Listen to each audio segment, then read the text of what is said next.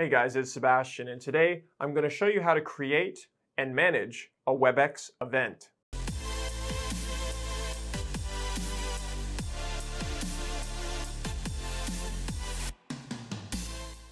What's the difference between a Webex event and a Webex meeting? Well, it's really actually quite complicated. A Webex event has a lot more features, a lot more different abilities that a Webex meeting just doesn't have.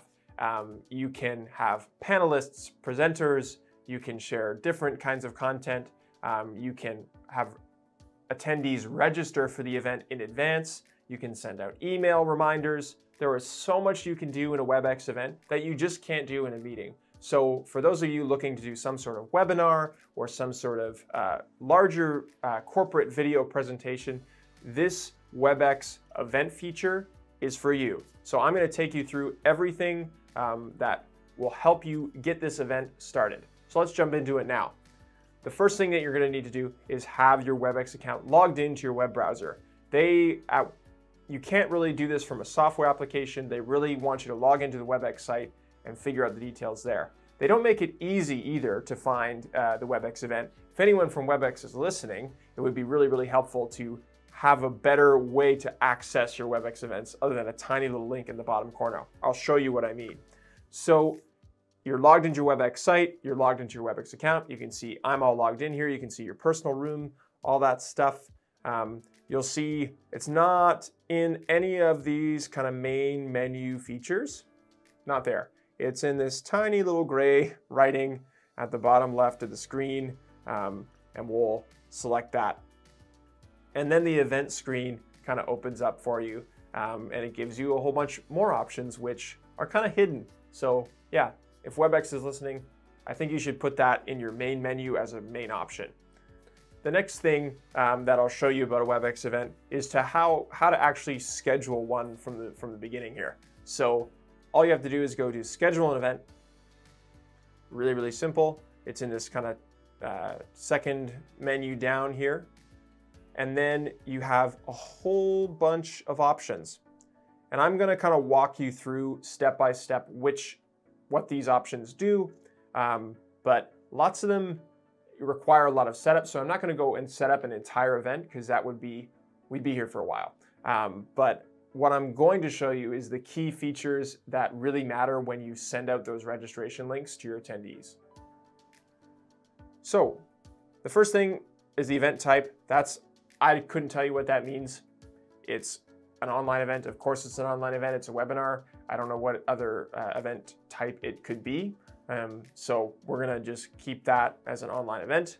Then you can choose the name of it. We're going to do skycomp.ca/learn because we're putting in some embedded advertising in there. If you don't know what that learn page is, you can click here and find out. The next thing is registration. Do you want to do you want people to be able to register for this event? I say yes, you always do. It's a good way to kind of vet the list of registrants before you even start the event to see if there's any spam accounts or any emails that jump out at you like, I don't want that person at my event. So you can look through those emails and check and send them out and share them with other members of your team to make sure that there's no malicious accounts or anything in there. So it's a really good thing to do to make sure that it's a safe and it's the right people coming to your event. So registering is good.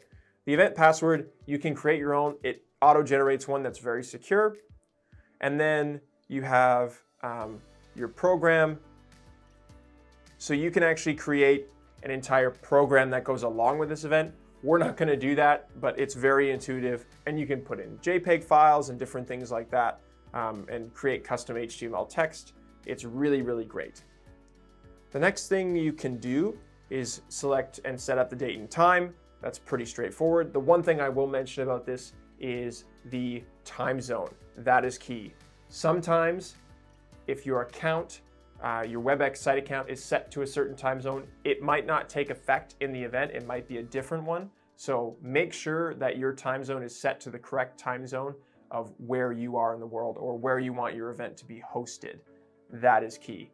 You don't want someone getting a random time to be when the meeting started, when it didn't, because they were across the world in a different spot.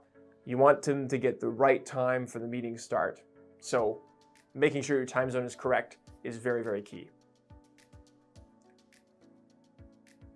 You can also set up an event reminder 50 to 10 minutes before, which is really helpful as well. It sends them an email. Any people who have registered, it sends them an automatic email to make sure that they get invited. Is the audio conference settings. So this is for if someone wants to call in and they aren't in front of a computer, they just want to use their phone. You can put in the global call-in numbers, and you can make sure that when they call, it mutes them so they're not, if they're driving or they're walking downtown, you don't hear when they join the meeting the hustle and bustle of traffic going by through their phone speaker, and it just disturbs the entire event. That setting is great to have. And then in your description, you can put anything, and that shows up in all emails. Anything that goes out to all of your attendees or panelists, it goes out to them. This is the event description. This is what it looks like. And you can put a picture in there. You can put a picture of yourself or the host of the meeting. So maybe if that's a company logo, you can put the company logo there. The event picture is actually, the picture about the event description is a really good spot to put a logo, because it puts a banner kind of logo across the entire email that gets sent out. So that's what I would suggest. That's what I've done and found success with in the past. It's a really good feature for your emails. We don't need to worry about rich media players or files or different things like that. This is for if you want attendees to be able to share files back and forth. We really don't want them. So we can just uncheck that box. I've unchecked it. I've had no problems with that. This is a really key setting here as well. Who can view the attendee list? We don't want to send out a list of a whole bunch of people's emails and contact information and addresses to all participants, especially if we are just letting any registrants through. We don't want to do that. We don't want everyone to be able to see everything. So we just want the host, presenter, and panelists to be able to see that information. It's a good way to send out a mailing list after the event, but we just want to keep that on that setting. You can create post-event surveys.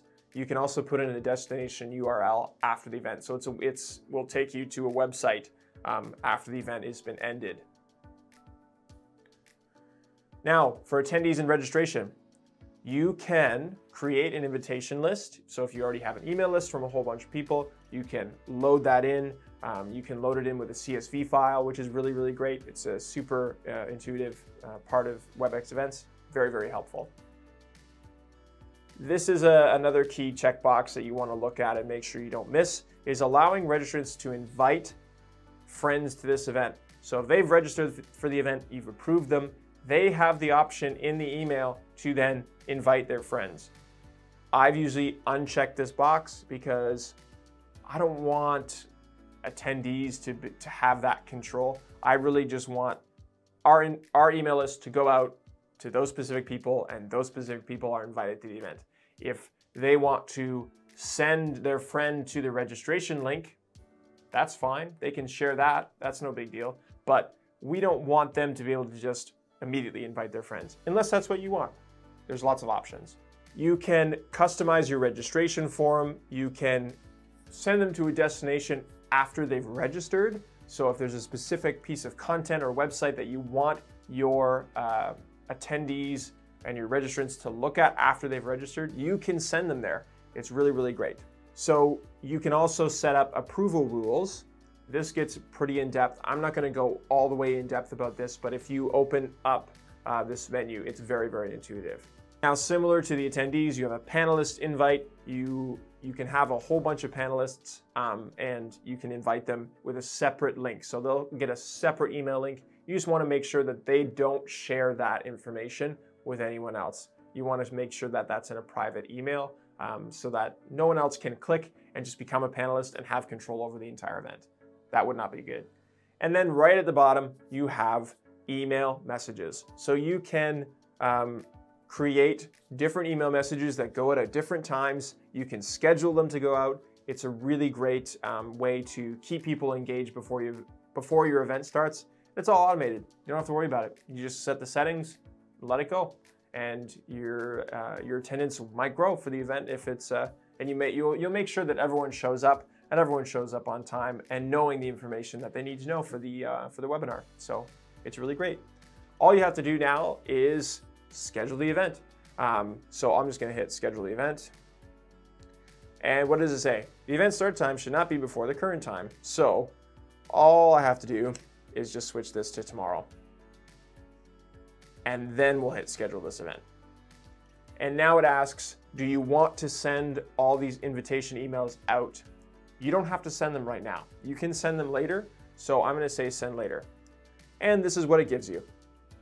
So it gives you all the information. Any pictures or host pictures that you have would show up in this. You would see a lot of great detail. This is basically what your attendees would get. They would get all these different details here that you're seeing. And at the bottom here, you can edit your event. You can change all the settings, description, anything that you want. You can hit update this event. You don't have to send these updates. The same link will work. This was a little bit scary for me when I was doing my first event with the Webex events platform. If you update settings, it won't change the link that you've already sent out. So those attendees that have registered under that link that's already been sent, that link won't change. So you're good. Everyone will be able to still join your event, even if you make changes. Again, we'll hit send later. And then you can also click manage registrations, and you can see who's been approved, who's pending. If you actually had a registrant show up in here, you could reject them, you could deny them entry into the webinar before they've even joined the meeting. So it's really, really great. If you record the event, your event recordings show up here. We've done a couple of recordings, so you can see that they've shown up already, and you can download them, you can email them, you can share them, you can edit your email templates. Really, really great stuff. It's just kind of, for me, it's just kind of hidden. You wouldn't really think to look. You'd look in probably these menus before you jump down here. This video has been on creating a Webex event, the basics of creating a Webex event. So if you would like more in-depth information, we can do a video on that in the future. But for now, if you like what we're doing, you can hit the subscribe button here. If you'd like to watch more videos about Webex, you can click over here. And if you'd like to watch more videos about solving technology and all things like that, you can click over here. Thanks for watching.